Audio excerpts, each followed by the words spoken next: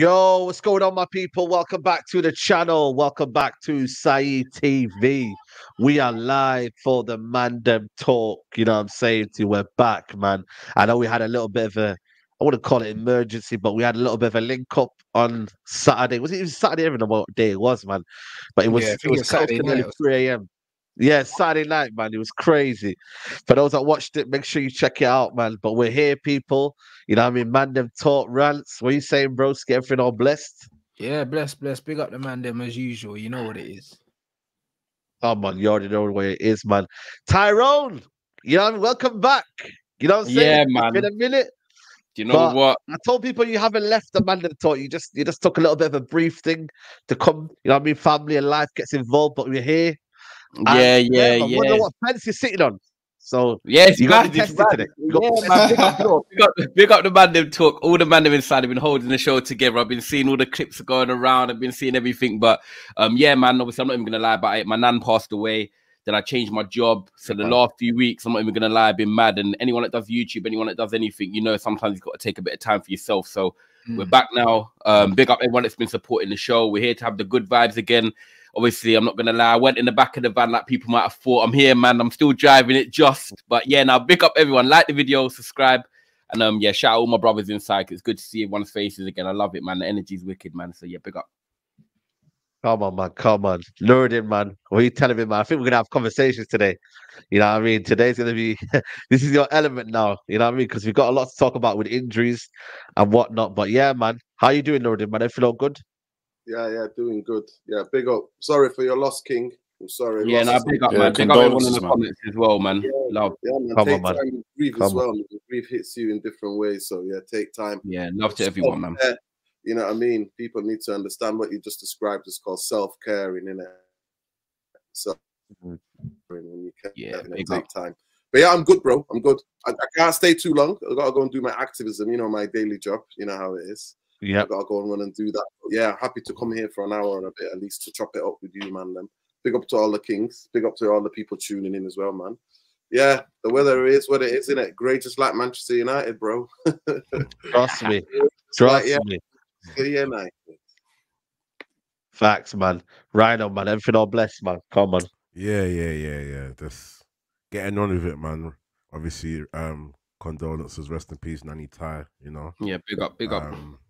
Big up the chat as always, man. Listen, man, another disaster class, but we're gonna talk about it. Big up the man them, you know, big up the chat. Make sure you let us smashing the likes. Yeah, man, we here, man them talk, man. Let's go, man. Come on, man. Big up, man. Leon's in the back as well. Big up Leon as always. Come on, you already know.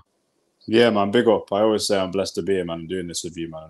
I mean that as well. So, listen, Ty, we all know we all live separate lives and that, but you know that it's always a safe space in our group chat if man want to chat in it, so it's there. Yeah, man. Big up the man, them. I'm a bit pissed, you know, because there was like Michelin star chef cooking going on Saturday, and I missed it, bro. I had to dip off to work, innit? Yeah. You know what I mean? I'm watching it back and I'm seeing man quoting the Quran and shit. I'm thinking, what's going on here? Do you know what I mean? Bro, but yeah, man, big up the man, them. Man. And I'm sure there's going to be some funny bits today as well, but yeah, big up. Yeah, man. For real. Listen, people, Neji, he said 50-50, so hopefully he should come on. Obviously, Traps and them, man. You know what it is, man. They'll arrive when they arrive. So big up to everyone who's locked in. But yeah, man, we need to talk about Ten Hag and this injuries, man, because I want to get to the bottom of it. You know what I mean? I wanna get where you, man, are coming from and what you guys think of it, because he's come out in a press conference here and he's chatted a load of waffle. Absolute waffle, yeah. Oh, Saeed, have you got any quotes you can get up? I haven't seen anything. Yeah, same. Yeah, man. I'll tell you right now, man. So he said here, why Ten Hag was asked why so many Man United muscle injuries are occurring. He goes, "We have an idea. We will work on it internally. We will deal with it." And then I think he carries on to say something about you see it now with Leach, so you have to avoid. So you want to avoid, and we have to do this carefully. The first objective is to keep him fit. We want to use him so that he can benefit and contribute to the team like he did on Saturday when he had a big impact. Broski, why are you lying? He had no impact, bro. He actually was at fault for the goal because he let Tony get past him too easily. So this guy's lying again, bro. You know what I'm trying to say? So I don't know, man. I just look at it from my point of view, yeah. is that man's talk about internally. I think he needs to look himself internally and realize what is he doing with his players, bro? Because something is going on, something is happening that is going on in training that is just causing these guys to have muscle injuries, and it's not good enough, man. It really isn't, man. And why is it always the politician answers? Why is it always the scripted politician answers? There's nothing. There's no personality. There's not even a sprinkle of personality in it. It's mad, or even like, I don't even know. My mind's mad. Yeah, but the thing is, he's come out. Like, we've seen reports that the players have complained about the intensity, and also they've also complained about just his style in management in general. Like there's something that he's not doing right there, and he's doubling down on it. And bro, look at it. The proof's in the pudding, innit? Like, all these men getting injured and stuff like that. And it's unnecessary, bro. It's the muscle injuries that is the problem. Muscle injuries occur from fatigue, bro. Like, that's how they occur. Like, do you know what I'm saying? You don't have to be a rocket scientist to know that. Because if it's impact injuries, fair enough. Lissandro's had a few impact injuries with his knee and stuff like that. But most of the time, these men are pulling hamstrings, pulling calves, and pulling groins and all that because they're overdoing it, bro. That's just what it is. If you're playing a game every 3 days, you don't need to be training at any intensity. That's what preseason's for. Facts. You know what? Yeah, Rants is bang on. Yeah, because Musk. Is there an echo? I think it's Musa. Oh, no. Yeah, it's Musa. Yeah, yeah. Let me. Yeah. Do you know what it is for me? Yeah, I look at the best coaches in the world at the moment. Yeah, I'm looking at the Jurgen Klopps. I'm looking at Pep Guardiola. And if anyone remembers, when Jurgen Klopp first come to Liverpool, yeah, Liverpool had so many muscular injuries when he first come because the intensity he brought from Dortmund over to England. I'm not going to lie, the Liverpool players, I think they had Brendan Rodgers or Kenny Dalglish, whoever it was. They weren't used to it. And Klopp said, yo, look, these players are going to suffer for the first season. And fans, you've just got to accept it and hold it. But they'll adapt to it, and also I'll adapt to them. And since that first season, Jurgen Klopp's had a lot of players like Van Dijk, the Salahs and stuff. The main players, Sadio Mane's, regularly fit. And they were able to the title, challenge for Champions Leagues and so forth, right? Erik ten Hag, for me, has had a big problem since last season because there's a couple examples, where people say, we didn't have a lot of injuries. Last year, we played Reading, I think it was, or someone like that in the League Cup. Oh. Yeah, and he could have rotated, right? And I understand Erik ten Hag was like, look, I want to get the rhythm in the squad, I want to get top 4 and this and that, but he didn't rotate. And a couple man, I think like Eriksen and that got injured. And it's like, yo, look, you got to trust your squad at the end of the day that you can bring players in and you can rotate, man. He didn't do that, and we had a backfire of a few injuries last year. Now, this year, Erik ten Hag should have learned from where Jurgen Klopp, Pep Guardiola have. When you want to challenge for titles or challenge for even cup competitions, use your squad, rotate. And he hasn't learned from that. So for me, he's got to, now, I've got to be honest with you, he's got to take accountability. And that's what I don't think he's really doing. He's saying he knows what it is. We've got to change. You're not changing nothing because the same problems are happening every time. What, you think if I cheat on my girl and I'm going to say, yeah, but I made a mistake. I was just drunk in the club. Then what, a month later, I'm drunk in the club again. But it was the wrong time. Like, I can't do that. Now, do you know what I mean, though? At the end of the day, take accountability. And for me, Erik ten Hag has to do that. And you look at Klopp, you look at Pep this year already. When we've been playing these games, midweek, Premier League, or whatever it is, a Champions League, midweek, when he talks in their press conferences, a lot of them have said, have you done a lot of training in between the games, And I actually remember Pep and Klopp have come out this season and said, we haven't done too much, actually. We've just done quite a bit of recovery work and just let the players rest and recover so they're fully available for the games. At the end of the day, if these players are coached, they know their roles, when is it most important? In that 90 minutes. I don't care what you're doing on Tuesday, Wednesday, Thursday, because if you're a good coach and you're a good squad of players, you know what you're doing come that weekend. And that's where Pep and Klopp have mastered it so far, doing well in Europa League, Champions Leagues, in the league, competing. Arteta is doing well with his squad at the moment as well.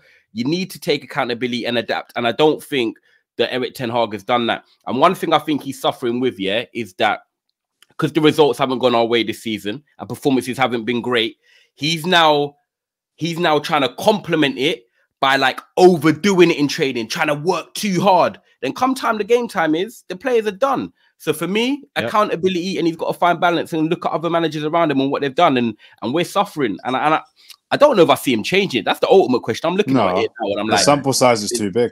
Yeah, I don't know if Ten Hag's going to change. Bro, that's what Conte done at Spurs as well. He thought running these men into the floor was going to make them win football matches because they were losing, and all that happened was more injuries. And then he got sacked. They started dying and dying and dying. Yeah, Like, you got to look at the medical team as well, because it's like we got the new guy in from Arsenal, like the head of medical from Arsenal.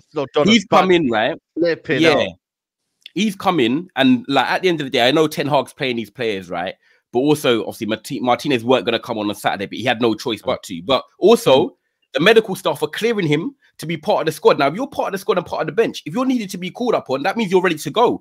So these medical team need to be looked at as well. And I know, from like a couple inside man, that when that guy was at Arsenal, Declan, Mr. Rice had a little ruckers with him at the start. So I know that guy, you know, as in terms of, I think, like Rice had a little knock towards the start of the season when he first started. Remember, he missed a couple games. Oh yeah. And the guy, basically, I heard that the guy was trying to like rush him back a bit, basically. And Rice was like, I'm not feeling too great. So, you know what I mean? Like, you know what I'm saying? I don't want to say too much, but when you hear stuff like that, like, why I'm not going to make that up. Do you know what I'm saying? That's just dumb thing. I'm a big man. I don't need to make that up. No, that makes sense, bro. I know how football works. Sense, the funny thing is, the funny thing is, footballers know their body better than anyone else, bro. Do you know what I'm saying? Like, whether, like, I've spoken to ballers and they've told me certain things, and also it's also a situation where even the other day, Patrice Evra was talking about Van Persie as well when he came to Man United. Yeah. And Fergie said, listen, I know you man are animals and you get onto people, but this brother's not training every day, innit? Just so you know. You're ready not game time. Yeah, he said he's not training. He's not training every day. So you man are not going to get onto him and make sure you pass him the ball, and then we won the league, blood. That's what happened. Do you know what I mean? And Vieira done the same thing at Crystal Palace, because I know a few man there. And when the first thing he did as a coach, he came in, he just said, my office is open. If any of you lot got special requirements for training, let me know.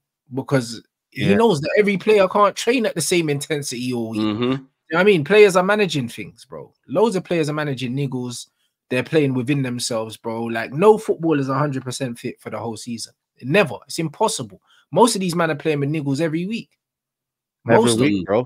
You know what makes it worse? Sorry, man. You know what makes it worse as well? Yeah, it's like when you're overriding a player's decision, like you're talking about players knowing their body and stuff. Yeah, it makes not only the fans but the players lose confidence in the manager, because you're not even listening to me. Like, why would a player turn around to you and say, "I'm going to make this injury up because I don't want to play"? You have to play because your football career is short. You have to play in it. Like, you want to reach the heights. Like, these guys that come through to this level, they want to reach as high as they possibly can in it. So it's just, I don't know, man. This managers, and what Tyrone was saying about, he comes out and tells us what the problem is, but he never goes anything like 2 steps towards a solution. He just like he just repeats what we say. It's like injury. He just says he knows what it is. Yeah, and then we know what it is. Like, bro, we need a bit like, what's going on here? Do you know what I mean? Yeah. So, what are you saying, Nuruddin? Yeah, big up, man. Listen, I've been on this for a long, long time. Those of you who know. I said it, Manchester United can't chase 4 trophies with 14 players. Man playing Moldovan team and he's putting out the first team out here at Old Trafford. Man's playing the team from Cyprus. He's putting the full team out here. Me and Saeed both was in the stadium watching Charlton. Man's putting a full strength team. That's last season we had full strength. Bro. Sorry, last season we had most of our, actually 2 of the domestic cups. We had all of them home draws. If you remember last season, it was everyone was a home draw. Yeah. Everyone, and every single one of them going to the home games, and we kept seeing what was happening. It was ludicrous. It was ludicrous what we were seeing. And I called it in January. I said it, and people are like, "What are you talking about?" I said, "I saw it the season before with Liverpool. Liverpool took everything, the 4 trophies to the last seconds. Champions League final, 2 domestic finals, the league to the last day." What happened the season after? You're going to pay for it. They struggled. They struggled, and that's why they're in the Europa League this season. So at the end of the day, like, if you've watched football, if you've played football, you can see it. Talk about what Rance was talking about before. The fact that when David Moyes came in, what did he do? The first things that he got rid of people like Van Persie, people like Vidic, people like Rio, who had a back problem, who was managing it. They all had their individual training patterns, you know what I mean? Training schedules, programs. He got rid of it all. It's like, no, everybody's together. Because he doesn't have a clue. Like, these people know, human beings, you know about your body more than any doctor would know. That's why you get second consultation, third consultation if you need to, if something's happening. You don't just trust one opinion of a professional. You go and get the relevant. And Manchester United medical department, like I've always told people, Manchester United is rotten as a football club. Most of the departments, I've been on here talking about it, telling people this for a long time. They don't invest enough investment in each of these departments. Our injury and rehab team, our medical department, they're not being invested in it. They've not been investing in it. And you guys know, even if some of you guys into boxing or UFC or whatever, nowadays, I got amateurs, from around my way who I got that unlocked. They hire a nutritionist, they hire an injury prevention person who does specific kind of work with them to prevent them from getting injuries, having impact. Like, you know how much I did a sports degree. Sports science now is like what it would have gone through like 30 years has gone through it in a decade. Yeah. Right. So there's no secrets anymore. There is no secret. Everybody knows and understands and knows how to pattern up. And if you don't invest in it, if you don't get the right people there, for me, that's what I'm talking. So everybody's saying getting Ten Hag out. No, medical people need to go. The injury rehab team need to go. I feel like a lot of it comes down to Ten Hag. I think 75% of this situation is down to Ten Hag. I really do, guys. The injuries, the training, yes, because the players have complained. But our medical staff, anyone that knows anything about, if anyone knows about anything medical, like, bro, these guys need to keep upskilling themselves, bro. And the problem with Man United is, Man United have got this family club nonsense where everyone's been there for 20 years. Oh, fuck them off, bro. You need to have the best people. Yeah, I know. You need to have the best people, bro. There's innovations in sports and all these things all the time, bro. And you need to be having the best people for the job at all times. You don't just keep someone in the job because they've been there 15 years. Do you know what I'm saying? Like, especially if they haven't upskilled themselves in 15 years. They're still using the same things to treat players that they were using 10 years ago. Like, what you're saying, they got the old shorts on. You know, them old brothers with the old shorts and the socks up and that on the training ground. Yeah, bro, it's weird, bro. Like, you need to get the best guys, bro. We need to be getting the best guys, the most skilled guys, the most accomplished guys for the job. Forget this, he's been here for 7-8 years and that. Bro, there's clearly a problem. Go get the best people to sort it out. Let me just say this, Let me just add to this. The call was coming from inside the club, not me on YouTube, not me ranting on Twitter. But what did Savage say? Savage went on loan, I think, to Reading. It was. Yeah. That's fact. Reading training complex is a lot better than Manchester United. What did Ronaldo say? Since I left, nothing has changed.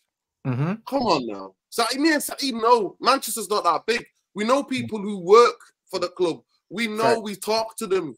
Like, these people are telling us nothing because of the lack of investment. Lack of investment. And it's not just that the family thing, it's just that you stay in your lane, do your job, keep your head down. This is what we are. So you've got that.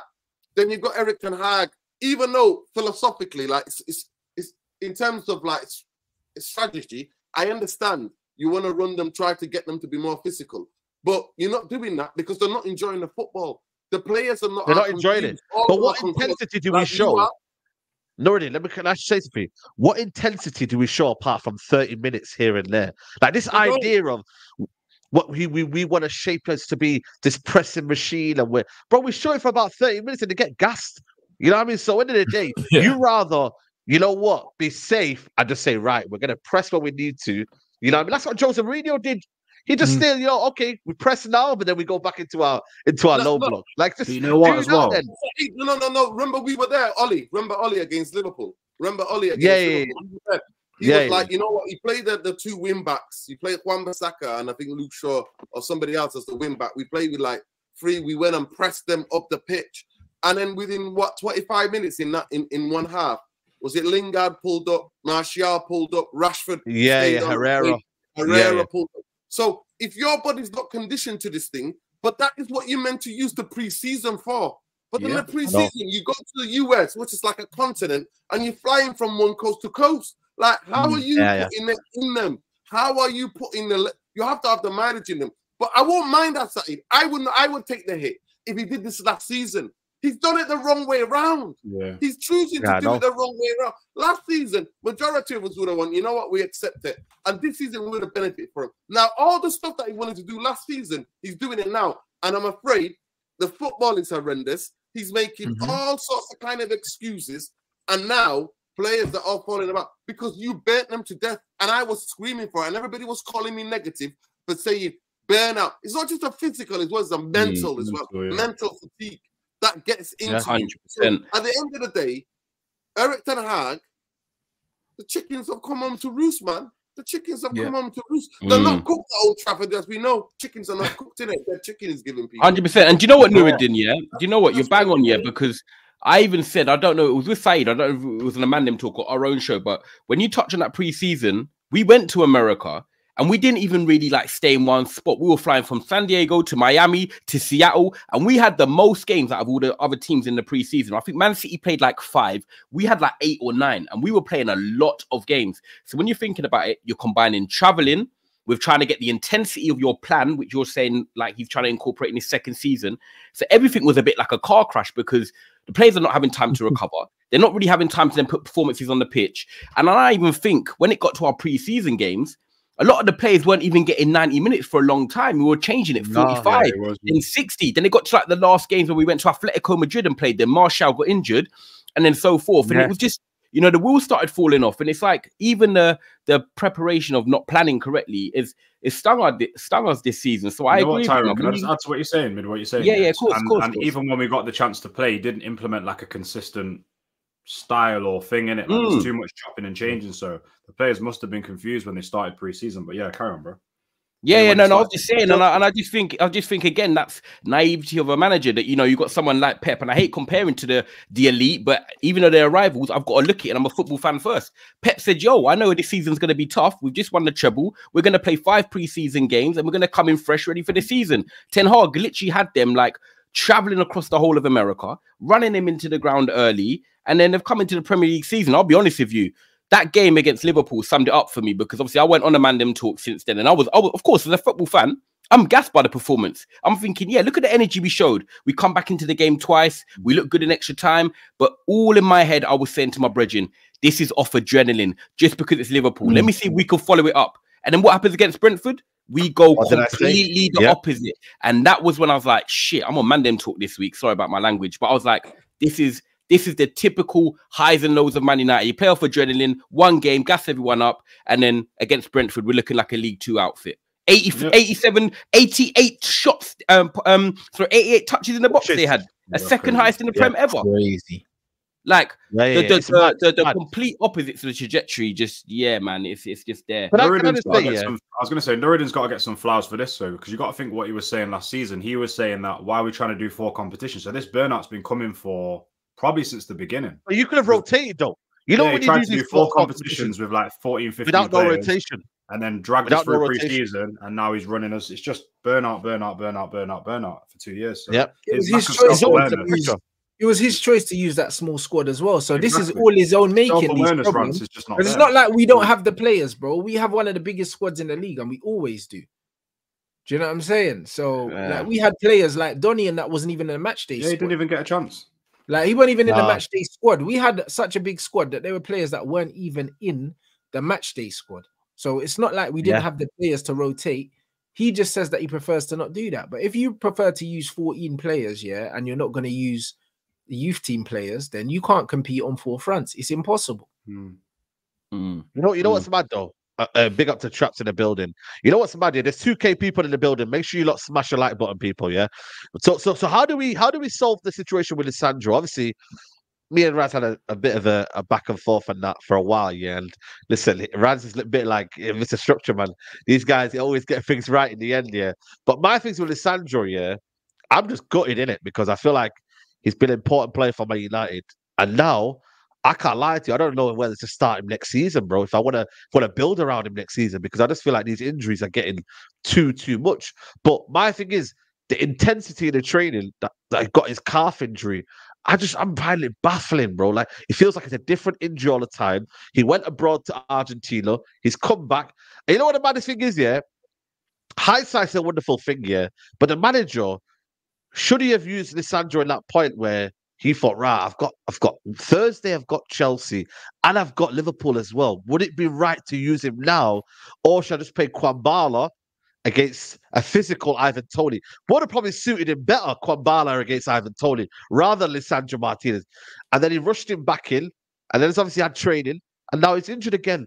And I just, you know what, man? I don't know what you might be saying, but obviously I've not heard from a lot of people. I'm not that gutted, you know. Hey, bro, why did he put on Lisandro? Why did he put on Lisandro? Yeah, that's where Harry Maguire came on for Varane. So we didn't have to put Lisandro on. That was a substitution. I'm going to defend it. I'm not trying to defend Ten Hag. The only reason I think 0-0 and our build up on our football was crap, and we know how important Usman know how important Martinez. Yeah, but we know how important Martinez is in terms of Martinez passing through the lines, trying to get us forward. I actually think in terms of the football we play, when Martinez is on the pitch, it's better, and the football we saw on Saturday was crap. So that's the only difference. I think Ten Hag was like, we're 0-0. I want to get a goal. Top four's hanging in the balance. If we get Martinez, maybe we get further up the pitch, pass through the lines more, and that's why I think Martinez comes on. If we're 2-3-0 up, he probably brings on Kambwala and just says, yo, let's just settle it down, just get through the game, and then we move on. But I think he wanted more injection in the football phase. He did this with Luke Shaw, though. He did this with Luke Shaw. Listen, this is why, for me, us fans are emotional. We're always going to say, don't bring on Lisandro.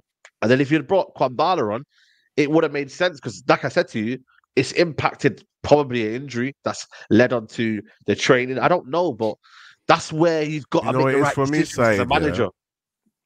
For me, I just feel like the jury's still out for Martinez, and I feel like it's time to have that uncomfortable conversation. Yes, we can put some of the blame on relax. Stuff. What do you mean by what do you mean? I know, you know. What do you mean? Listen. Please specify what you mean, because I don't want it to be about this. I want you to specify what you mean. Yeah, I'm getting there. The plane's landing. The passengers are anxious, but I'm landing. Don't worry. So look, at the end of the day, with Martinez, he could be, the Premier League might be too intense for him. Maybe there's that as well. Like, maybe he's injury prone. I know he didn't have that history before. And yes, we're going to put some partial blame to the terrible medical staff that we do have at Manchester United. But I just feel like maybe Martinez is just not, he's one of those guys. And he's one of my favorite players. He's been a breath of fresh air for us. And, you know, the way he plays up from the back, we rely on him in our build-up play. The little build-up play we do have. Maybe he's injury prone, guys. Maybe Martinez is not it. Maybe he was good last season, Rhino, and obviously this year he's been injured. Would you not give him the benefit of the doubt and say, like, look, let's see next season? Because for me, this is how I stand on it. We've got the FA. I'll be honest with you. I don't care about the Chelsea game tomorrow. Technically, really, the league's done. Top four's done. FA Cup game is what I care about against Coventry, and if we get to the final, hopefully Martinez is back for that. Put him in his pillow, rest him up, and have him back for the FA Cup. And then next year, we go again. And then I think it's fair to say, right, you've had a rested preseason, you're fully recharged now, and then we go again. I think it might be a bit premature to say uncomfortable conversation in Lisandro. That's what I think in it. I think you have to question it, though, because at the end of the day, like, what do you want? Like, we're trying to evolve as a club. We can't be holding sentimentally onto certain players. We have to question people who are not available or who are not delivering to the standard. I like him. But at the end of the day, if you turn around to me in the summer and you say, look, I can get 3/4 of the money that I made, somebody's offering 3/4 of the money and we can get somebody else who's less injury prone, I don't have any loyalty to anybody. What, 3/4 of the money for what we got Martinez? You'd sell him? Bro, if I can find someone who's less injury prone, man. And still bring bro. The thing is, look, we've got Maguire and Lindelof and Evans, man. Bro, when he plays, but we can't be, the fans have been moaning all season about, like, slating Martial about his injury and stuff, and slating Luke Shaw, whatever, and that. And obviously Luke Shaw's always injured, but Martinez has missed a lot of the season and it's hurt us, isn't it? Like, there's no point being around if you're not available. So I'm not saying get rid of him now, Tyrone. What I'm questioning is, I'm saying we got to keep an eye on him this summer. And we can't just look at his position and say left centre back's covered. No. That's where we can. The Jared Brantwaite's we're linked to, the Todibos we're linked to, the Inacios we're linked to. At the end of the day, we need 2 centre backs, and that's why if Martinez is not there, or free, we've got the quality and depth to then say, look, Martinez is not there, but us man are not anxious because we know we've got Johnny Evans or Victor Lindelof coming on. That's where this should be to the board now, Ineos and the rest of them. Look, this is where we need the added quality. This is where we need the depth. So for me, I'm not saying it's an omen or a blessing because we don't know if Ineos are going to put money in their pocket, but we know we need 2 centre backs. If anything, this strengthens our case. Can I just say something? Right. So I think his injury was mismanaged, just like Pogba's was. That's true. In the day. That's true. I definitely think that as well. Malacia, there's a pattern here, boys. There's a pattern here. It's simple: mismanagement, misdiagnosis. they go and have operations and they're having breakdowns. Like, it's ludicrous. And then the brethren is allowed to go and fly to Argentina. Remember what Arsenal game? He breaks down. We get him. Oh yeah, you could go and fly and party, you know, in Buenos Aires. And then this time again, do you understand why though? Do you understand why though? Now? No, do you understand why? Nah, I'm not. All right, can I explain? Saeed, I told you he shouldn't have gone on international duty. Yeah, why? Let me land. Can I explain why? And I'm gonna prove to your point. Then I'm saying there's probably a justification as to why he wants to go to Argentina, because you don't want to be sat in this training camp here that's regimented to the core, where you got to be doing so much running and so much energy. That's why he wants to go to Argentina. He wants to chill out and do rondos. That's what he wants to do. So that's why I'm saying. Yeah, but Sai, didn't he play under Ten Hag before though? Didn't he have the same regime under Ten Hag before? No, previously, bro. So he should be used to homeboy. Yeah, but it's different over there in Ajax, bro. Like, come on, man. You're not preparing for Brentford every week or whoever. You're preparing for a few games that are intense. You're not every game in the Premier League is intense. So it's he's changed his mentality. Listen, can I give a context? Yeah, like, listen, this is the difference between like Italy. As a player, you owned by the football club, bro. Anytime the results, whether results are good or results are bad, they can call in to have a training camp. If you're injured, you're going nowhere, mate. You ain't flying nowhere. You ain't going ever to see this, to see that. You ain't going nowhere, mate. Your responsibility, the money you're getting paid, everything is measured. What the food intake, your dehydration, they do all sorts of tests. You ain't going nowhere. So at the end of the day, it hurts me, man. It hurts me, man. When I see that people are allowed to go and do what they want. And that's what Ralph Ranić said. You need to put a discipline on this club, man. Players can't. I don't care who you are. Listen, I love Martinez. He's my captain, innit? When I go, I'm a passion merchant, good football merchant, physicality merchant, and that guy gives me everything, right? He gives all those things, that all the elements that I watch when I go and watch football. He has it. He's a United player, but I'm afraid is mismanagement of the club, and I bring up Pogba. Most people forget Pogba was on the Ollie. Pogba got injured against Arsenal. He was playing in the cup against Rochdale. Remember when that kid, 16-year-old, scored the goal, went to school the next day? Remember? Right? He was injured. What happened? Pogba then had to go and get second or third because the club misdiagnosed him. So at the end of the day, the same thing with Malacia, same thing. I don't trust his football club. I don't trust the people, the medic. I don't trust them. They need to be changed. I've been saying for a long time. It's the same thing as well. Like, you look at Newcastle and you look at Botman. Same thing happened with him. What, the other day, about a month ago, didn't have his Achilles surgery. He said, "Now I'm going to play on." A month later, now he's done it. 6-9 months. So, like, you've got clubs like Newcastle, you've got Chelsea, you've got other. I know Man United are in a bad stage, but you've got a lot of other clubs that are silently undergoing their own problems, and a lot of people and their fans are not happy about it at all. And I don't know why these players are not having their surgeries or not recovering properly. Is it pressure from the club? Is it pressure from the manager? It seems to be an ongoing thing across football that the injuries right now are crazy in Europe, right? When did it start? Did it start from last season? When did this injuries start? This injuries issue. When did it start? From the whole World Cup last season? Yeah, it started, man. And it's from I think about it. It's from after COVID, bro. Like that's when it would have been happening. These man, the whole football calendar got messed up, bro. The whole football calendar, and then we've had a mid-season World Cup. Like, these men are playing bare games, bro. Like, I got Euros. Like, I see something. I think it was Pedri, because he played in the Olympics. Brother played like 70-odd games or something. Yeah. Saka runs 84 in a row, and now look at the problems he's getting. It seems to be like he hasn't been fully fit all season. Basically, he's just been managing it. So yeah, it's a problem, man. Big up Aaron as well. We saying, bro. Larger paramount. It takes a good manager as well to be aware of what players, like, stop a player from playing as well, and to manage them as well. Do you know what I'm saying? And I think our manager, at any opportunity we've seen, just wants to play players. He's not self-aware enough of, like, the long term. He treats them like robots. This has been happening with Ollie as well. Leon, remember, Ollie used to go, these players have to be robust. And then you look at Rashford was playing with broken bones. Yeah, his back was busted, He was never the same. And Martial came out and said, Martial as well, yeah. Martial said Ollie ruined it. You know what, Nuruddin, though? You'd expect Ten Hag to be a better caliber of person than Ollie, obviously, from what we looked at before we come in. So I would have expected more from him to manage that. Unfortunately, he's not, bro. Exactly. He's worse. He's worse, man. He's worse. It's awful, yeah. Sorry, Aaron, you do think, man. Yeah, Aaron, what are you saying? What are you saying about these injuries, Alessandro? Big up everyone on the panel, man. It's good to see you all. Condolences to Ty, my guy. Condolences to you, man. Yeah, shout out to everyone in the chat as well. I couldn't believe it, man, when I saw the I didn't actually see the what's it called? I didn't see the report from the journalist. I actually saw the official tweet from the club. So when I saw that, I was like, what? This has to be like a joke or something. And everybody confirmed it. And I saw you, man, do a stream on it. Everybody was talking about it. Bro, I can't believe it, man. I was pissed off. I can't lie. I was pissed off because that obviously confirmed that he was rushed back. He wasn't ready. Now he's up for a month. What is it? I swear it's like a minor injury, which he shouldn't be out for a month for or something. I don't know what. Strain or something. Yeah, calf strain. And I swear you're not out for a month if it's a calf strain. So unless I'm wrong, but I don't know. But yeah, it's frustrating, man. It's really frustrating because as much as I don't trust this team to get anything done, like, bro, we need our best players on the pitch, bro. Because what, Lindelof's out as well. So who are we gonna play tomorrow against Chelsea? So now we're gonna be forced to play Johnny Evans. Even though in a one-off game I can count on him because on the ball his reading of the game is really good. But do you really trust someone like a Johnny Evans to play 6-7 games in a row? No, you don't. No. He wasn't brought in for that. Exactly.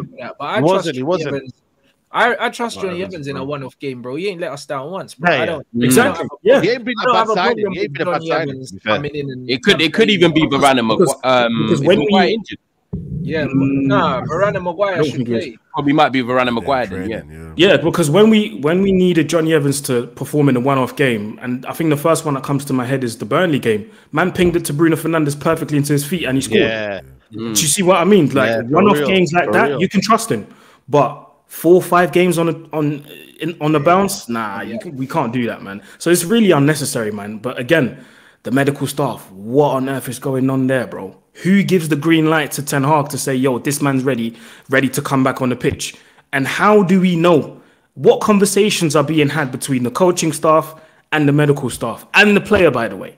Because I know all 3 of them have to be together to assess the injury and to go, all right, cool, you got the green light, you can go now.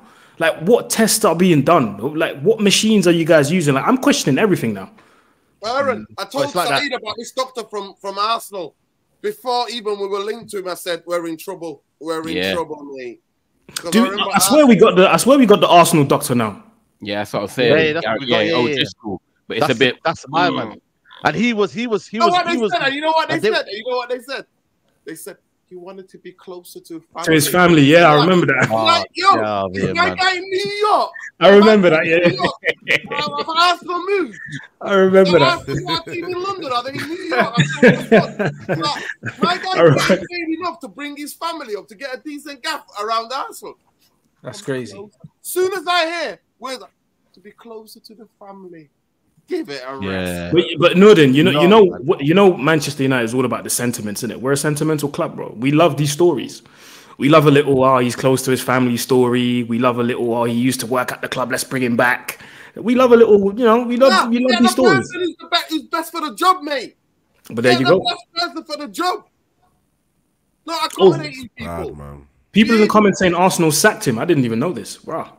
This is you know what? Reason why, Arsenal might have sacked him, man. They might have sacked him. They might have said, "Yo, listen, you're not one of our guys, man. We're trying to move on," and they wanted to kind of maybe go around a different route. So yeah, you know what I mean, bro? They might wanted to go down a different route, man. So and then we just get the second fiddles, man. Like every single time we do, second fiddles every single time, bro. You know what? Hey, Said, I want to see what Aaron thinks because are you worried about Martinez long term, Aaron, or are you like cool to go into next season and say look fresh 100%. I'm definitely worried. The first thing I had, the first thought that I had was, yo, in the summer, go get someone that's reliable, just in case Martinez picks up another injury and he has to be out for 3, 4, 5 months, however long it's going to be. Because right now, I'm not going to lie, Lisandro, love the guy. He's an incredible baller for our team, but I can't rely on him. And someone that's not reliable, you can't include him in your plans because if we don't go out in the summer and get at least 2 or 3 centre-backs and we only get one, let's say, and bank on the fact that Martinez is going to be fit, what if he's injured again? Do you know what I mean? We saw even when it's not an injury, this guy went to the World Cup, didn't even play, and then party for a month, and then came back, and he was still not ready.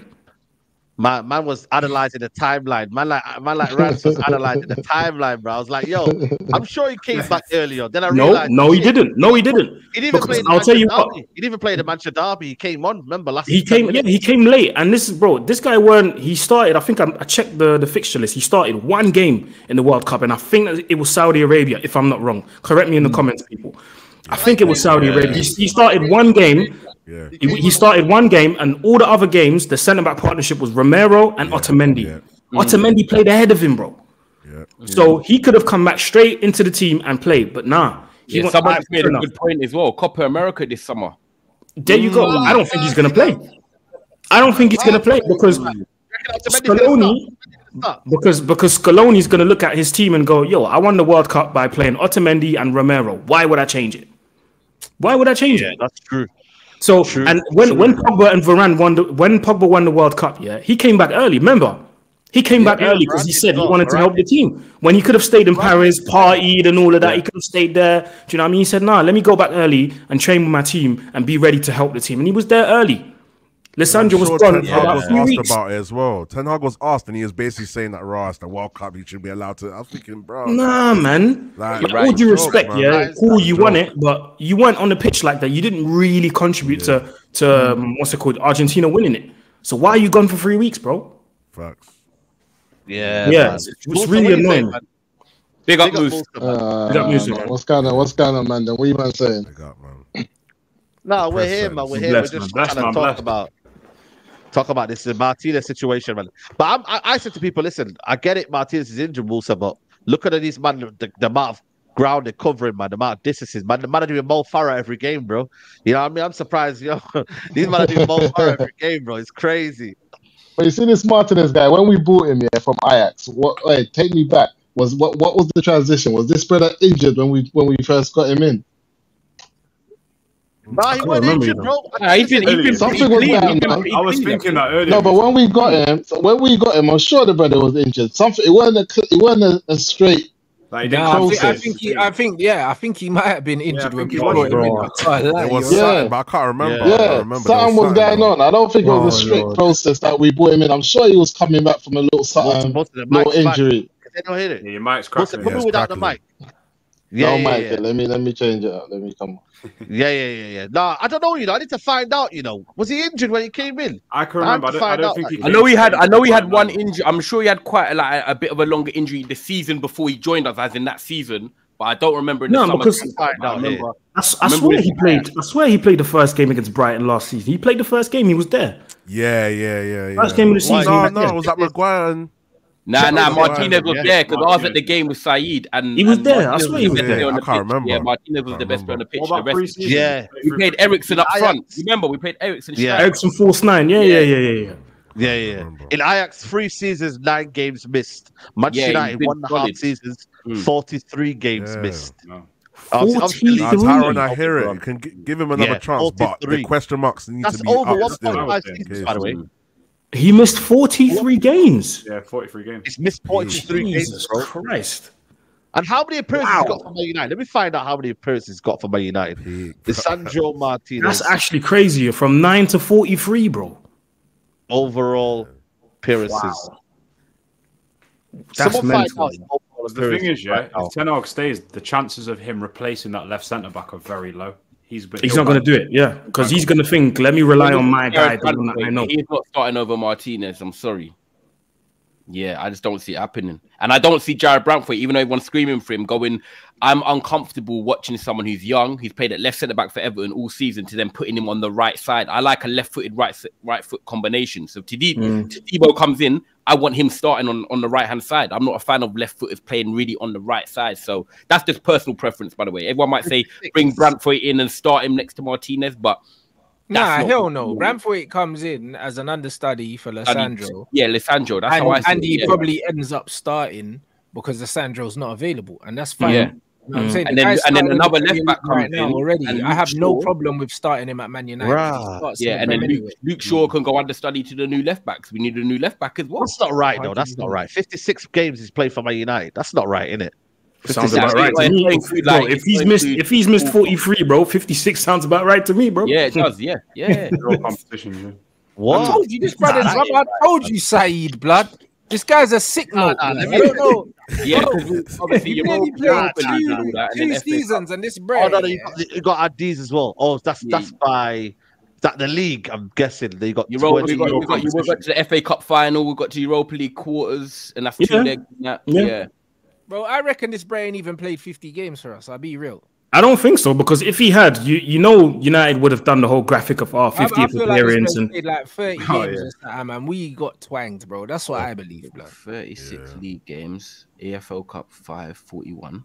How many in the FA Cup? Yeah. Scroll down, Saeed. It's got to be in the FA Cup, surely. Keep scrolling. FA Cup. FA Cup, there you go. 4 games. Okay, raw. Yes, about 50. Bro, less than 50 games, bro. Nah, man. Someone double check that, man. Someone double check this. Saeed can't believe it. And then obviously, don't forget that we won the Carabao Cup in it. So I've been telling you, brother. I've been telling you, brother. Remember, we got to 2 cup finals last year, so we played more games than we would usually play. Yep. Yeah. You know what? Let me get the super chats in, because there's a couple on the style of play. Smash the likes, people, man. Big up everyone. Yeah, smash the likes, people, man. Big up, sorry, my G, sorry for your lost Ty, Eric Ten Hag out. Big up Big Ben's appreciation post. Big up to everyone on the panel and Saeed. Thank you for all bringing amazing content to everyone. Everyone, all of you are legends. Big up, man. Big Ben's always. Big up, Killis says, big up panel. My thoughts are with you, Ty. Eric Ten Excuses is back. Big up Mickey says, who would have expected Ten Hag's statistics to be more ambiguous than Diddy's sexuality? Oh shit. Oh shit, man.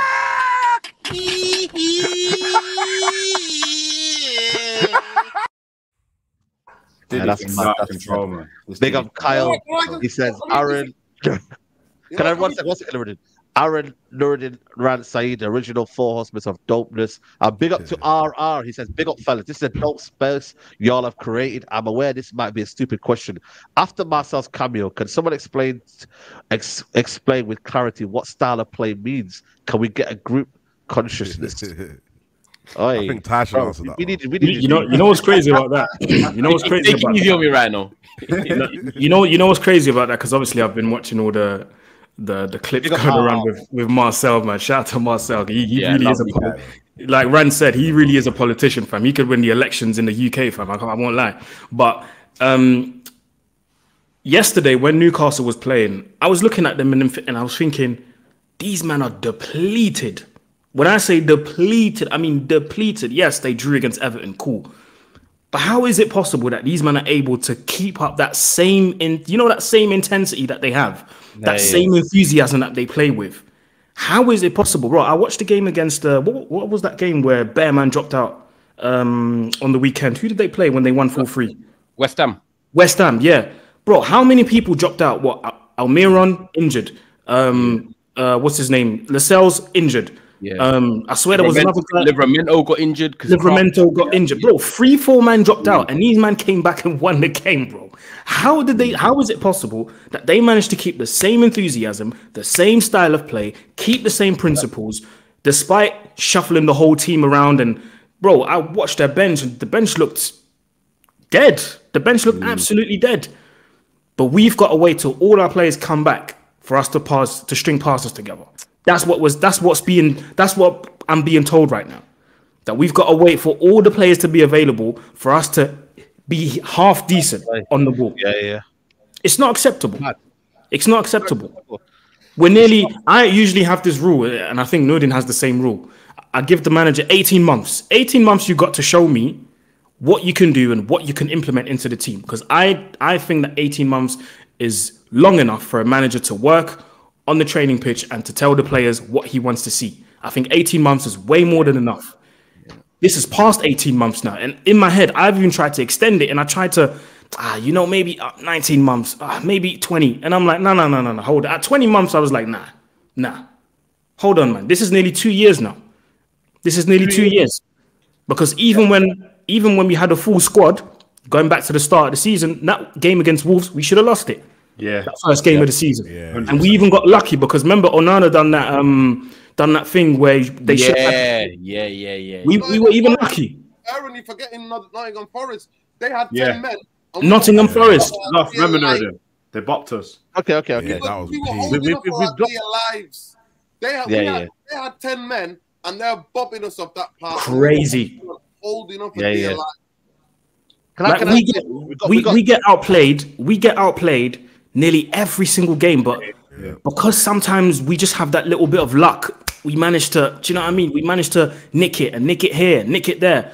And against Brentford, I won't lie, I had a feeling like that lead wasn't going to last. I didn't think it wouldn't last more than 2 minutes. I didn't think that, but I was like, at some point these lot are going to come back, and lo and behold, it happened.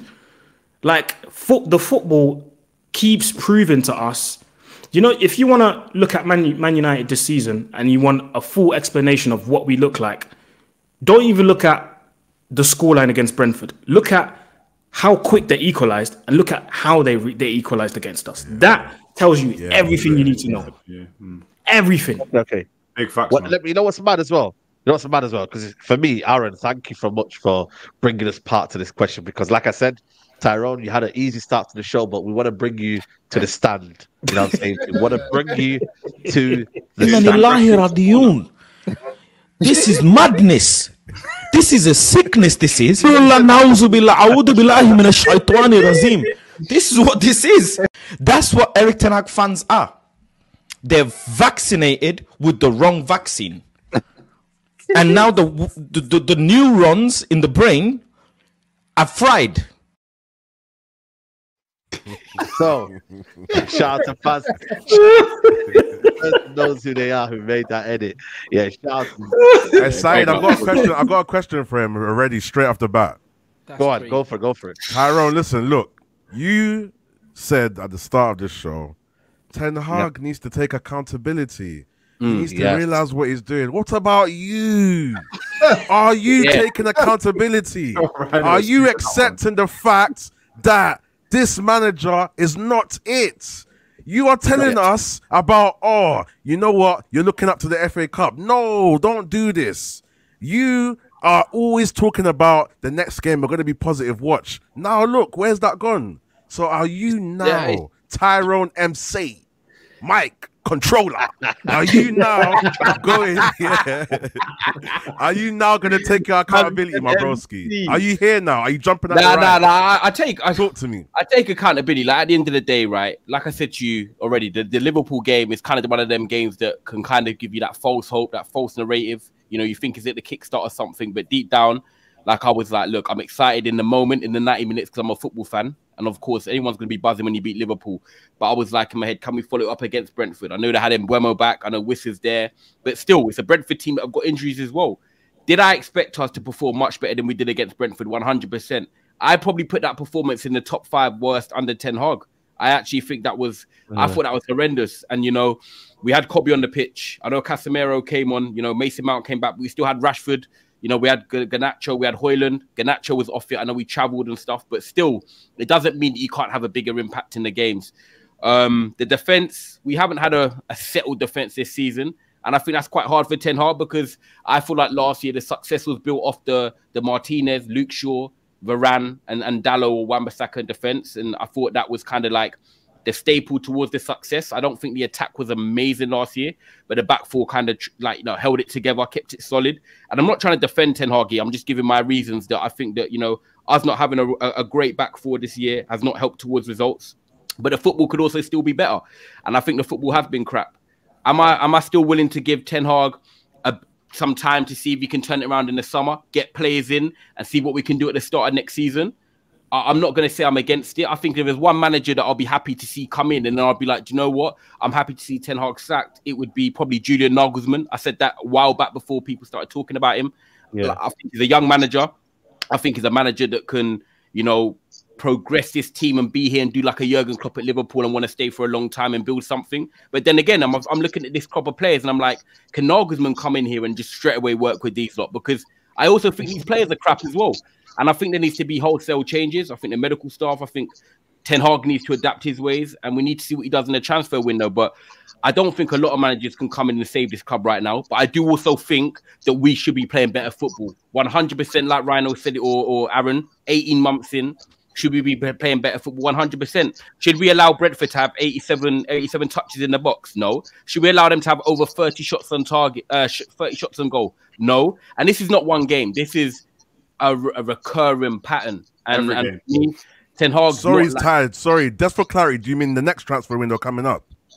2024 summer. As in this summer. Like, yeah. This is the biggest for Ten Hag. And if I got to October and I'm sat here now, we're in the same position, I'm sorry that like time would fully be up. But we need centre backs, we need central midfielders, we need energy, we need legs. I think as bad as Ten Hag has been, the players have also been as bad. I could only look at Kobbie Mainoo, I can only look at Diogo Dalot and say, yeah, do you know what? You can hold your head high this season. And Johnny Evans, and we've had to call up when we've had to call up on him. Aaron, I got a question for you. Yeah, I got a question. It's a mix of both, man.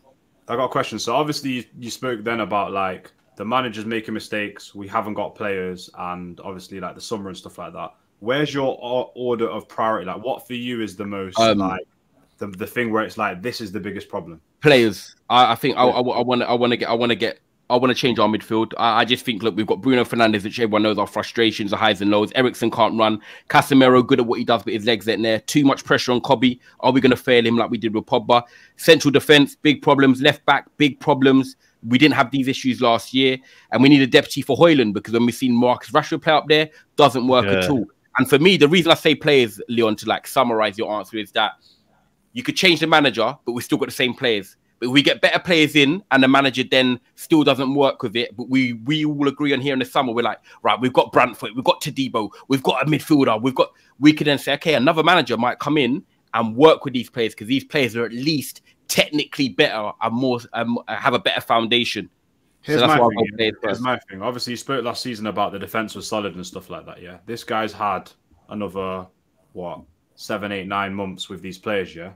So why haven't they been drilled enough to at least be able to defend and at least defend as a unit? Why haven't we been selecting the right players to help us get success? Because Leon, he left Ajax early. He all left early in that. Sheet, Tyrone, yeah? The Brentford game.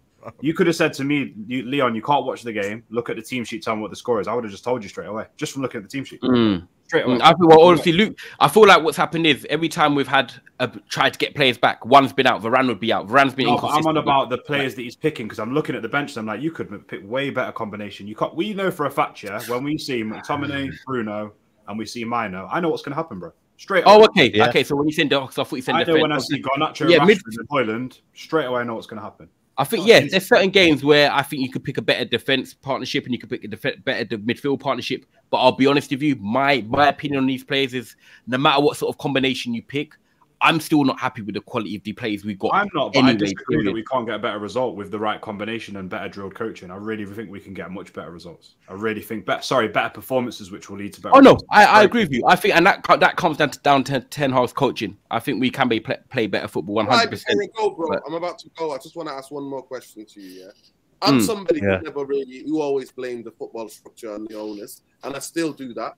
I genuinely do think that Ten Hag cannot be the only person who leaves if he leaves, because if majority of the fan base think we're just going to get rid of Ten Hag and everything, and somebody's going to come in and fix us all, it's not going to work. Medical department, the players, we know the players who need to leave. I'm even willing to spend majority, 70% of the budget in the summer, to spend them paying people out to get the hell out of the football club, right? That's how far I'm gone, right, in that sense. But I just want you genuinely, right, like, because you know what, me and you we've interacted before. I genuinely believe like you got like football knowledge, and you are good faith. You make the arguments good faith. You're a good faith debater. That's what you are. But can you just tell me one thing that says to you deep down, this manager deserves another season? What is the one thing that you can hold on to from seeing what you saw last season, this season, and then go, there's something I see there that I'm curious about, and I want just him to get another chance for another season, and then hopefully the rest he can then recover, and then we can all come on here then apologize to you. What is it? What is the single thing that's keeping you have that faith? Okay, so You have to agree, obviously. But last year got top 4. I didn't expect top 4. So this is my opinion. Last year we got top 4. I didn't expect top 4. Won a trophy last year in our first season. And this year has been a failure. So for me, mathematically, it's 1-1 in seasons. But the football has still not been great. The football was okay until March last year. After the Carabao Cup, I think we've fallen off.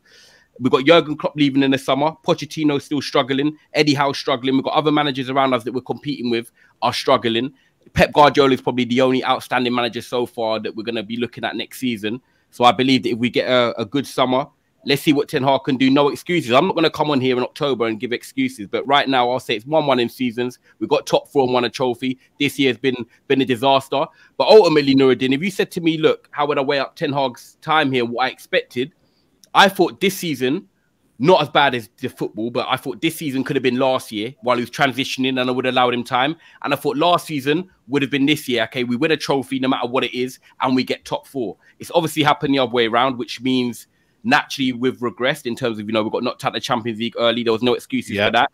So, yeah, I think it's a balance of seasons. It's 1-1.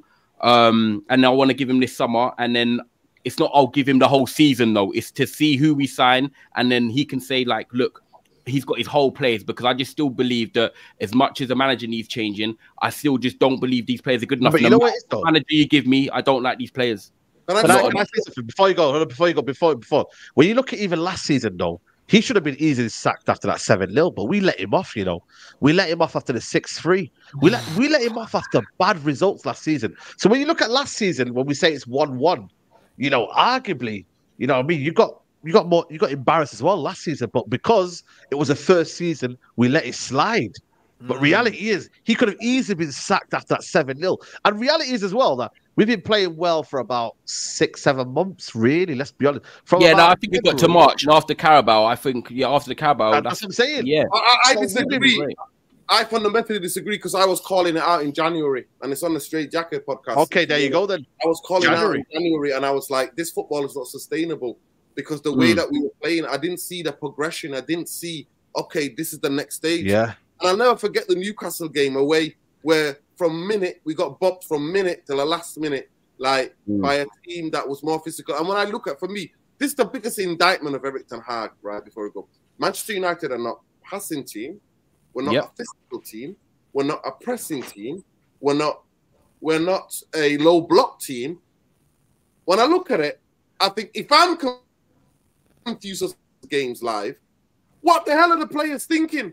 That to me is the biggest indictment. That's why he doesn't get another year, because we've seen it already. And he's stubborn enough, to that he plays through 2 players. Usually managers have a system.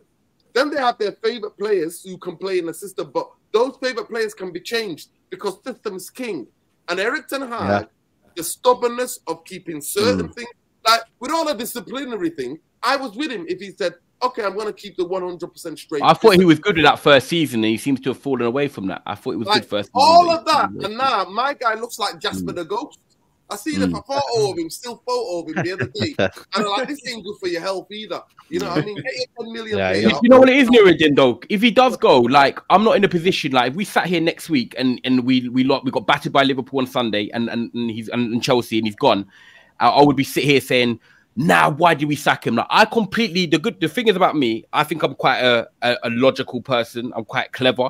And in terms of if he was gone, I would not be like, oh my God, why is he gone? I completely understand why fans want him gone and why they want to change. So I'm not like, oh my God, if he got sacked. I wouldn't sit here and moan. I hear it. And at the same time, I'm like, right, there's not loads of managers that I'd want. Like I said, Nagelsmann's probably my top choice. Amorim, I know he plays a back 3 and he likes his attacking wing backs. That means we'll have to change the profiles there, but Dalot can play there. But I'm not against it. So it's not like I'm Ten Hag. It's also, I'm not going to lie to you.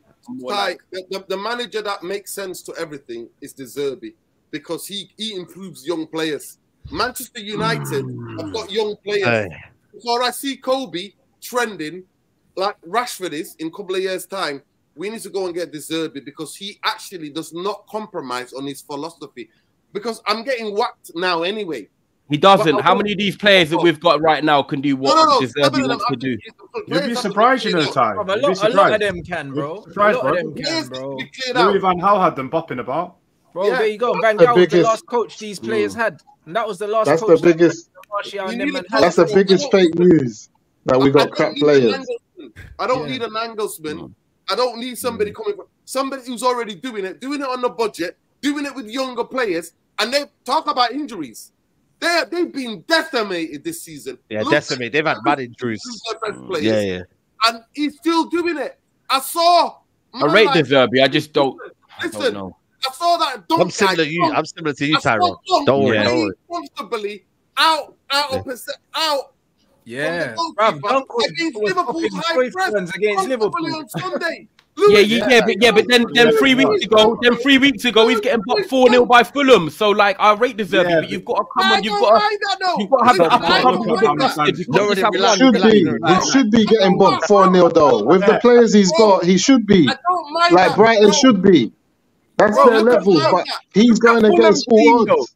Fulham spending dough on ballers, you know. Them man spent how much on a Iwobi? Them man got Willian and all these guys, bro. Brighton, nah, bro. Brighton got I don't mind that.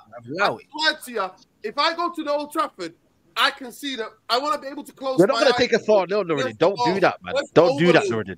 You're not going to take 4-0s, are you, Nuruddin? Yeah, I am. Listen, you're not, man. Saeed. We're taking 4-0. We're taking 4-0. Saeed, I know he's not. Saeed, I know we're taking them. Football. I don't think you guys understand.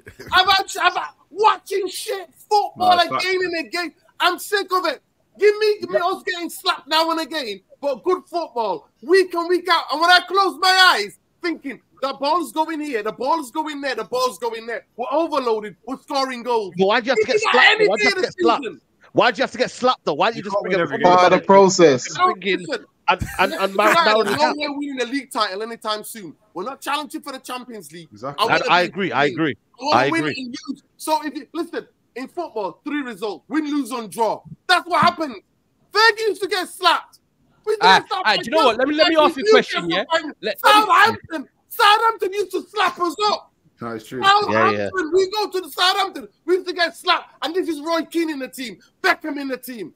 So I don't know what getting slapped is part of football, but generally, could you play good football? And to me, De Zerbi is the only guy who's proven and done it. And he's not asked about getting involved in champions. The only guy.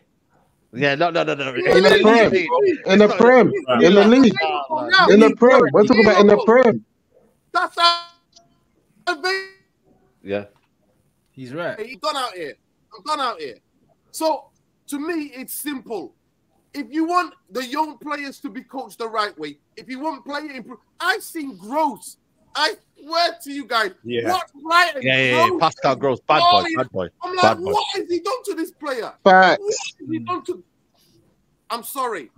Good football is the thing that I need. I'm getting slapped as it is already. Nuruddin, let me ask you a question. They're getting slapped 7-0 time, man. Let's call it around the clock here. Let's go around the clock quickly. Sorry, fan. I want to take over quickly. Right, I'm going to give 3 realistic names.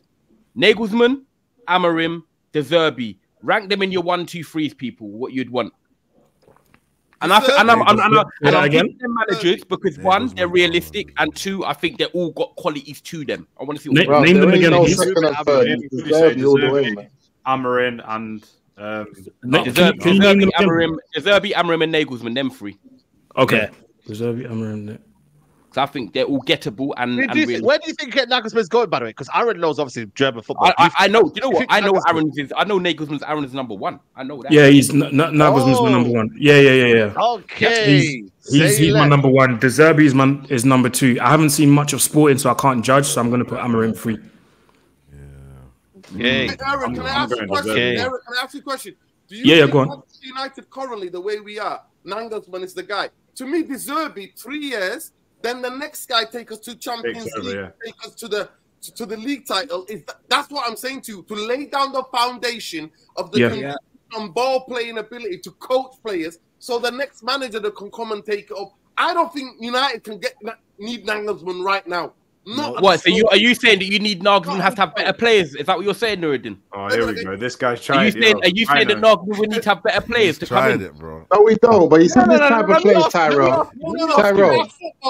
where teams that have been coached to play better football for Nagelsmann to take it to the next level. Yeah. Not right now. The Derby's the only drill sergeant who's going to tell people like Van Gaal did, you stand here, you do it, you don't do it, and get off the fucking football pitch. So you feel like for a step one coach, De Zerbi's the best for the step one? And the best that we need right now. Emergency. He's the guy that we need right now. Yeah. I wouldn't write off Nagelsmann just yet, because I don't even have to go back to his Leipzig days. I'm going back to the days when he was at Hoffenheim. They were close to getting relegated, and within a season, he qualified them for Champions League. So if that's not coaching, then the only superstar I would say he had in the team back then was Bobby Firmino. And then they sold him to Liverpool. So if he can do that with a below average Hoffenheim side, you bring him into Man United and he literally implements his style, why not? But I wouldn't say no to De Zerbi either, because I know that if De Zerbi comes in, his way is going to be his way. If you don't like it, you're out. And this is going to count for anybody. Do you know what I mean? So I wouldn't say no to De Zerbi. I'm just saying my first choice would be Nagelsmann. You know what? Before I hear Rance, obviously Rance wants De Zerbi. Yeah. I think for me, one thing that I will give credit to De Zerbi is that I don't think half of these players can survive under De Zerbi football. I'll be real with you. They won't. They won't. These guys here. So that's why maybe I want De Zerbi, because I'm like, you know what? He'll get a lot of these players that we all debating. See you later, because he'll be like, you know what? Yeah, big up Nuruddin, love, yeah, big up to you, bro. He'll make sure that these guys are out the door, and maybe another manager might give them a bit of a chance. But yeah, Rance, talk to us. What are you saying? I don't like Nagelsmann, so it's one of them ones. I don't like him. You don't like the suits he's wearing in that. What did you call him? H&M what? You don't like the suits? Yeah, I think it was Ollie or something for H&M. I can't remember, bruv. But it's probably, yeah. He looks like a H&M mannequin. He does, but it's one of them ones where, bro, I'll be real, yeah. Like if Nagelsmann comes in, for instance, yeah, we don't get rid of the players we want to get rid of, because he just likes runners, bro. And we've got bare shit runners already. So he's going to try to work with these bums, bro. De Zerbi will come in. He'll change the football. He'll improve a lot of the players here, because he'll get them to play. He'll get them to think. And also, he'll bring in better players, bro. Nagelsmann, bro, he plays that chaotic football that Liverpool play. I don't like that, bro. Like, I need to see some football now, bro. Like, man, don't want to see this Kalas thing no more. I want to see us control the ball, play up from the back. What's the point in getting a Nagelsmann with Onana in goal, bruv? Like, bro, let's get a proper build-up manager, yeah, with the players that we do have, yeah, and play some proper football, bro. Like, when I'm seeing Dunk, yeah, beating presses against Liverpool, bro, I'm thinking, hold on. Because we know he's not good. Like, we know he's not good, bro. Do you know what I'm saying? But, bro, there's players that we have, even players like Harry Maguire, yeah, on the ball, yeah, with someone like De Zerbi, he don't look as bad, bro, straight away, because he's going to have an outlet to move the ball, because he can pass. Yeah. But the problem is, yeah, when you let him do his own thing, this guy's trying to play that 60-yard diag all the time. That's the problem with Maguire, bro. He tries to force the football, bro. But when you've got systems in place and he knows who the first man, the second man, and the third man is, and he can play the passes and they're drilled, half of these players look better immediately. Someone like a Mason Mount looks better immediately in a De Zerbi system, because he runs anyway. So all these third man runs with Mason Mount breaking into the box, he's gonna score goals, bro. Like there's players in this team, yeah, that work under De Zerbi. The Nagelsmann thing looks like organized chaos in it, and I just man, it relies more on individual abilities, yeah, that our players don't have, bro. Do you know what I'm saying? Like, so what are you saying, Rance? You're saying that Amarim is a no. I don't even know if this bro speaks English, blood. He can go to Liverpool. Rance, what you're saying then? You're saying like some of the players that we know are not the best in the squad. They just get told this is your role, this is what you do within the system. Because right now they're getting too much freedom to just do. They're not good. Yeah, of course. But also, one thing De Zerbi's good at, yeah, he's good at identifying player profiles. This is what our manager's not good at. Yeah, for real. So when you watch McAllister, all these guys, McAllister and Caicedo, yeah, he understands what kind of players they are, and he understands what zones they need to occupy because of their strengths. Like, our managers letting our players just run everywhere and just get on the ball in positions they don't need to be on the ball. Yeah, some guys are getting way too much freedom. It's horrible, bro. Like, Casemiro shouldn't be receiving the ball facing our goal, because he's not good in those situations. But he always ends up in those situations because, there's no one doing the first phase, bro. He's supposed to be a guy that receives the ball after he's played forward. Do you know what I'm saying? And this is the problem, bro. We're getting guys in the wrong zones, bro. And I hear that angle, that bit on it. I hear that. Bro, De Zerbi will make sure that these men know the body shape to receive the ball. Yeah. Where to be when the ball's in certain areas, bro. And these man will just start playing, bro. We saw it under Van Gaal, bro. Like this Bray had Chris Smalling stepping into midfield, bro. And playing silky, bro. Bro, he was stepping into midfield. He wasn't just passing the ball sideways. He was driving forward, bro. Big Chris Smalling that's got no feet. But he had the confidence to step into midfield and pass. That's one thing. That's one thing I'll give De Zerbi though. Even though he's not my first choice, he's got the eye for, the eye for the right profile, man. I remember when he was at Sassuolo, like I was so shocked when he asked for Kevin Prince Boateng to do what, bro. You should have seen what he was doing there, bro. Have you heard? Even the interview. Said he's the best man. Even the interview that he done, and he said that he insisted that he wanted Jeremy Boga. Nobody at that club understood why, but he knew why. And Jeremy Boga was ripping up trees over there, and then he got his move to Atalanta. So that I'll give him that. If he comes to the club, I know he'll ask for specific players for his football that he wants to play, which might make us Mandem go, raw, who's this guy? But he knows. Do you see what I mean? So if he comes, I'll trust his talent ID 100%. I feel like he brings that healthy fear as well, because right now we got a manager who's loving the sound of it. If Ten Hag asked them to do something, Musa's just there nodding, fam. He's there. I already know what time is. You did it in the back of the shop, and he's the governor. He's sitting with a Moroccan team. I feel like De Zerbi brings a healthy fear as well, because we haven't had a manager in a while. Like when Ten Hag asked them to do something, I'm sure a lot of these man, like what game was it when we had the Liverpool game in extra time? I was watching the huddles of the players, and you can see who's Ahmad and them man were just like disinterested. I don't know if you've seen that. When they were second half, they were just doing their own thing, and then other man like Anthony and that, and there's like 3 or 4 of them that were listening to him. The rest weren't. So I feel like you need that manager that gives you that. If you don't do this within the system, you're getting off the pitch in it, because right now it's just all. It's just crazy right now, isn't it? But but I think this manager's failed the players enough that they're not listening to him. No, they're not motivated. When he put Anthony left back, Anthony was cussing him off, bro. And that's the bread that you brought here, isn't it? That's your guy. They've had enough of him, bro. Like that's just all it is. They've had enough of him because they're looking at him like, yo, bro, you tell us what to do and we get battered every week. That's what happens. Even when we win, we get battered. Literally. You know what I mean? So these guys looking at this bread like, bro, you're just getting us chiefed up on national We're gonna TV. So what are you saying, and you know what? they feel like they're not played well, and then he just goes, "That was." You can imagine all them like walking in like that. As a player, no matter what level you've played at, even if it's your school team, you know when you're getting cooked. Exactly. 100%. You might get cooked every week. They know it. They know it. There's no way these men leave the pitch here, even after they win their little 1-0 after getting cooked. They know. They know. And you know, that's why Gary Neville said it. We're gonna have an inquest to give their points back. Did you see what he said? He goes, "There's gonna be an inquest to give their points back." Go on, Aaron. It's really making me wonder what's being said sometimes. You know, when we get cooked, like some of the scorelines that I'm thinking back, I'm thinking of the 6-3, the 7-0, the 4-0 against Brentford. I really would love to be in the dressing room and just hear what the guy has to say after such defeats, because I watched the City thing on Netflix today. I finished it, binge watched it today, finished it. And I'm like, you know what, even though sometimes Pep might overthink it and sometimes he's trying to do too much, bro, the guy knows what to say to his players, bro. I'll give him that, bro. He knows exactly how to get them fired up, how to motivate them again after a defeat, after a mistake, after this. He knows what to say at the right time. What does Ten Hag say, bro? Like when we get cooked 4-5-0, when we get battered all over the place and then we nick it, what does he say? I wouldn't be surprised if it's McLaren, bro.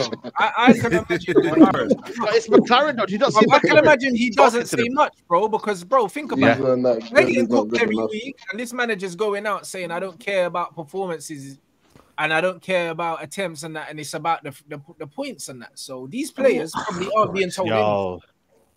But Moose, you know what did you say, Dan? Moose, did you say he comes in and says good ain't good enough? Yeah, good ain't good enough. That's his best one. Good ain't good enough, bro. He ain't on anything else, man. He's finished. He's finished.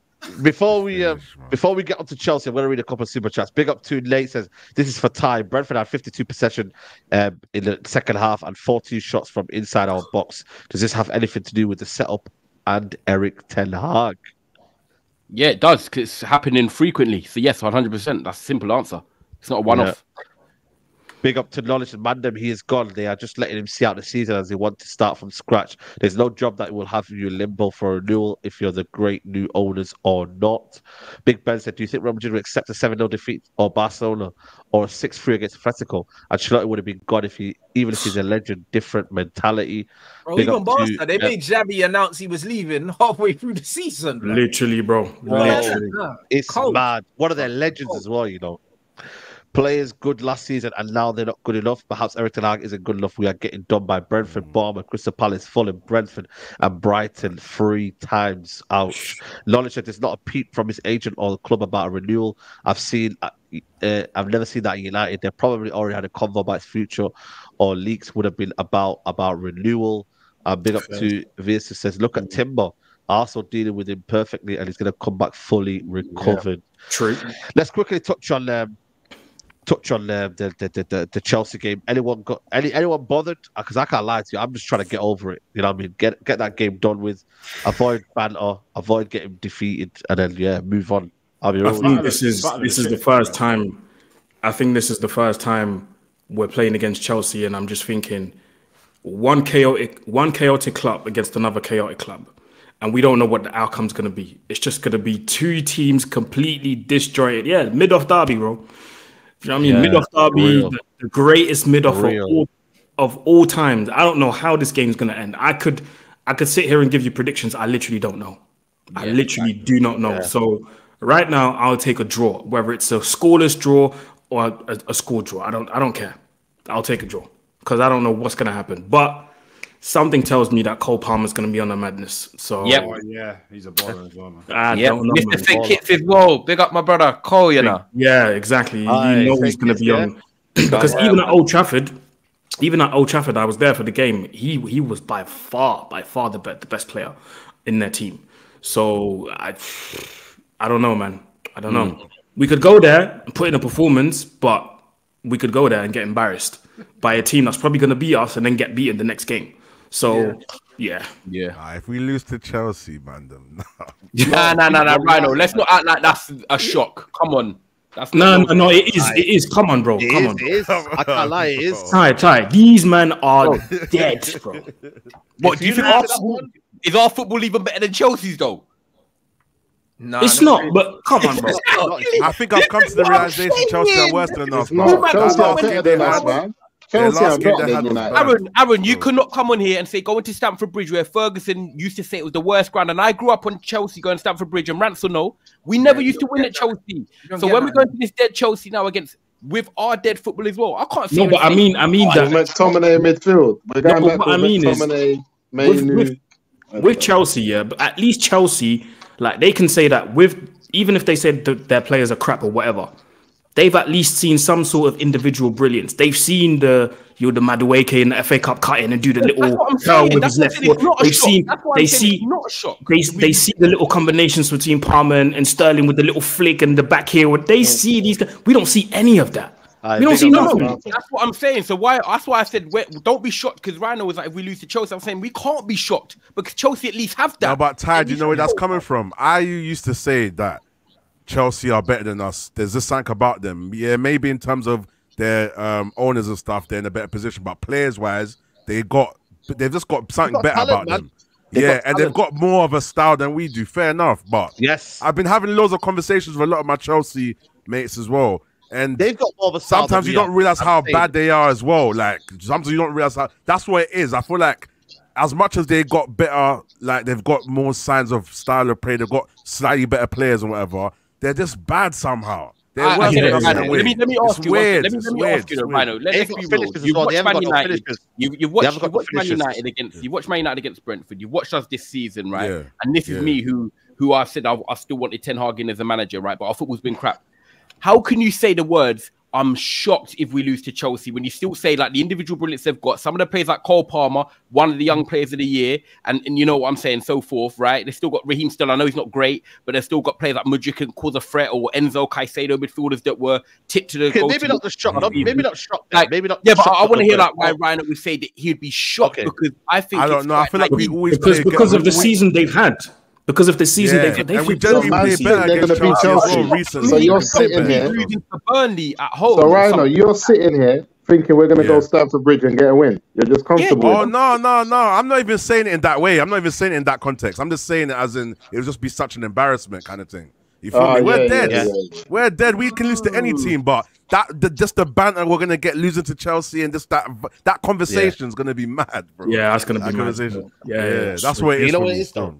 Because that would mean if we lose to Chelsea, that would mean with you see our players already have a motivation problem. If you can't get motivated to beat dead Chelsea, that's gonna be an issue, bro.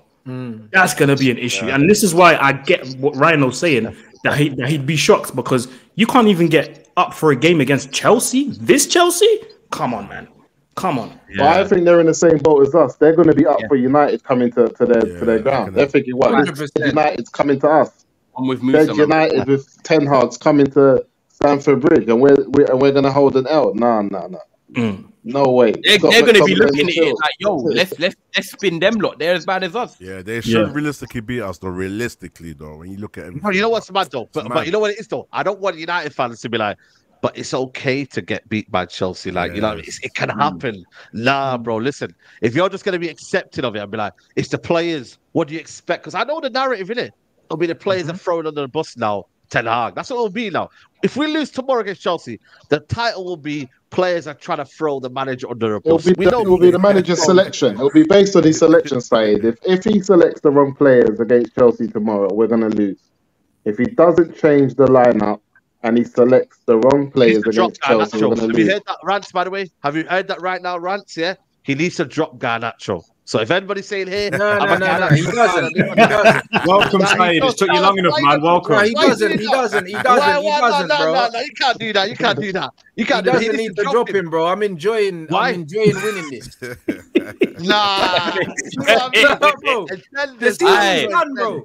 Rand said I want to do a Mayweather thing and just output you for 12 rounds. Nah, bro. I'm enjoying winning this fight, bro. I want it to go all 12 rounds. Nah, man. Allow my boy, man. Allow my boy Garnacho. Don't stop the fight, bro. You know what I'm saying, bro? Listen, man has to go out on his shield, bro. This is what it is, bro. Nah, don't throw in the towel. Don't throw in the towel. Nah, bro. We're doing the most thing. We're doing the white man's racking up them appearances with no goals. Throw it inside. Racking up them appearances. Throw it in, man. I'm throwing it in right now. Like 30 odd appearances, bro. Let them keep going, bro. Nah. Let him play, blood. Let him play. The season's over. Let him get his experience. You man said he needs to start Diallo, man, tomorrow. He needs to have his shine, man. You know what I mean? He needs to start Diallo, man. Oh, now he's calling for Anthony. Now he wants Anthony back. Yeah, he needs to start. He needs to start both of them, man. Maybe put Diallo in the 10. Just get Bruno off, man. Get them all off. Bro. I'm telling you, there's players that he needs to get off. Start Eriksen. Like, there's players that needs to play, bro. Yeah. I think there's players that need to play. That's why every time we talk about this United team not being good enough, Erik Ten Hag's bought about 10 players in. So who are these players that's not good enough? He's already bought about 10 of his own players in. There's ballers there that he chooses not to play. Like every game, he's leaving his own players on the bench. Mason Mount's ready to go. Eriksen's ready to go. I think Casemiro might be back. Let's change it up. Eriksen as well, man. You know he's leaving the club because with the recent comments he's made about him not playing and stuff. And in typical fashion, of course, when a player comes out speaking about his game time, United fans want him out. Like one day you want United fans to have personality and let them express themselves. The next day, if they complain about game time, you want them out the club. Which one is it? Like pick a side, innit? Pick a side. Yep. More times when Eriksen plays, I know he's not the best runner. I know he's physically not the best, not the strongest. But on the ball, he's one of our best players. And right now, we need players that are good on the ball. Because right now, what we're seeing is horrible. Do you know what I mean? And a team against Chelsea. And Aaron, that's the thing. It's like, damn, it's just, I've been crying out for it all season. 2 little changes in midfield, yeah? Like, you play Eriksen, then you play Ahmad up front. Just swapping with that winger and that midfielder, we play so much different. Like I will always say, with Eriksen. With Eriksen, I always say like I said, he might not give you all the running and physical attributes that you want on the pitch. But when you want that one killer pass, and I always use that example against Arsenal last season when we beat them 3-1 at home, that pass that unlocked everything. Nobody else is playing that pass apart from him. Nobody else is doing that. And if anyone else is doing that, they're overhitting it. It's not got the right backspin. It's not got the right power behind it. He does it perfectly. But why he's not playing? Him or Sanch, yeah. Why he's not playing? Only God knows. You know, the interesting thing as well is people will say, "Oh, yeah, Bruno, he's the big chance creator. He made 5 big chances in this game, yeah." And then give Eriksen 1 or 2 passes, yeah. Watch the way he makes that pass. This is why when he was going back and forth with AG about the De Bruyne thing, it's like watch the way that players try and create a chance. Spamming the ball is not technique, it's not smart, it's not IQ. It's not the team.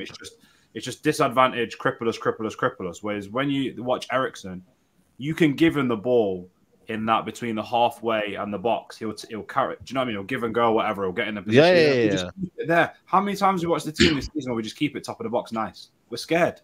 Yeah. Spam it over, lose it, run back. 100%, bro. The team is the reason why Eriksen, bruv, they're talking about Casemiro's legs. It's a myth. Even the Eriksen's legs, it's a myth, bro. Do you know what I mean? They're saying Eriksen can't run. Well, neither can KDB, blood. And he plays every week. Do you know what I'm saying? Like, so all this stuff about man can't run, that don't make no sense. Put that man in the right team. A team that keeps the ball. Eriksen can play, bro. There's no issue with Eriksen being able to play. Not everyone on the pitch needs to be a runner, bro. There's different types of players, for different systems, bro. Like, and you need different. Sometimes you need your guy that's just gonna run. You need your bulldogs in midfield, and then you need your guys that can play football. Facts, bro. Ronnie's got everything, man. Look at facts. That's why. See, De Zerbi, Mainu, Eriksen, Mount, all of these type of players. Casemiro, Ahmed, Sancho. All these players are not good enough, bro. Allow it, man. Drop me out. Yeah, let's get quick predictions in because obviously we're running out of time here. I'm going for 2-2. Rance, what are you going for? That's what I predicted as well. I done a preview with Lewis and I predicted 2-2 as well. So I'm gonna go for a score draw. But I did say don't be surprised if we lose. We ain't winning. I know that much. You know them ones. I wouldn't be surprised if we get cooked, bro. Because Chelsea's attack, like on any given day, their man can just do stuff. They got better individuals. I'll take their attack ahead of ours all day. I don't mind that Jackson. You know that Jackson. It's all right. Bruv, Jackson, Sterling, Palmer, we ain't got that. Jackson might not be a world beater, but what he gives you in terms of like, I always say when things don't work out in your position as a number 9, try and get involved, man. And this guy gets involved, bro. He drifts to the left, he'll drift to the right, he'll combine with the wingers on both sides, he'll drop deep, like he gets busy in it, like no Diddy. Like he'll do the work if he's not being served as a number 9. He's a Sean Paul still gets busy, man. Yeah, but hey, bro, he gives you an outlet, bro. You know like yeah, exactly. So I might not be his biggest fan, but I'm a fan of what he does when he doesn't get his way. Yeah. I'll go 2-1 Chelsea, man. 2-1 Chelsea. Palmer's gonna score. 2-1 Chelsea. Yeah. Big up. Ryan, what are you saying? Before I even give my prediction, I want to give a shout out to Ty's fence, man. Like this fence, You can't buy this. You can't buy this one in B&Q no more. Do you know what's mad? Yeah, what you saying, man? Splinters. No, do you know what he said earlier? The cheek of Ty to say that we need our defense to improve. His fence needs to improve, bro. All that leaning on that fence, your fence. Hey, I'm back, man. I'm back now. I'm back. Hey, big up your fence, though. But draw as well, man. I see a draw. Wouldn't be surprised if a loss still. But if we lose, please, man. Oh, yeah, apparently both of Fletcher's sons have signed professional contracts at the club. Okay. Bro, that's what I'm saying, man. Oh, yeah. That's all right. He can retire now. You know, like that. All right, this guy, man. I'm telling you, man. He's done his job. Leo, what are you saying, bro? I'm big up Nedu, man. Gifted the 10 memberships as well. But big up to you, Leo. What are you saying? Shout out Nedu. I'm going 1-1. I'm going bag of missed chances, and then I think it's going to be like a couple of goals. And I think I think it's going to be at 1-0. Yeah. Aaron, what are you saying, man? I'm going the same as Leon, man. 1-0. I can't see it being a great game. Loads of missed chances on both sides. A lot of misplaced passes in midfield. So I'm not going to hope for a good game. So yeah, 1-0. Yeah. And most we said 2-1 Chelsea, man. 2-1 Chelsea. 2-1 Chelsea. Jeez, man. Listen, people, I'm going to read a couple of super chats here. Robert, you got me big up. Robert says CFC ain't chaotic. Don't speak for us. Big up the man them. Big up Izzy says I'm a gooner, but I'm going to be a part-time United fan this week. Need you, man, to keep Chelsea in the mud and smoke Liverpool on Sunday. Big up to Kevin, latest member of the channel. Big up to you, Kevin. Why can't he play Mount, Ericsson, Bruno with Højlund? Big up to Nadu, man. He says I just caught the live late. Big up the panel. Board fraud out. Martinez out. Bruno out. Luke Shaw out. Rush out. I said Mashford. No. Bro, it's crazy. Mashford out, man. It's crazy.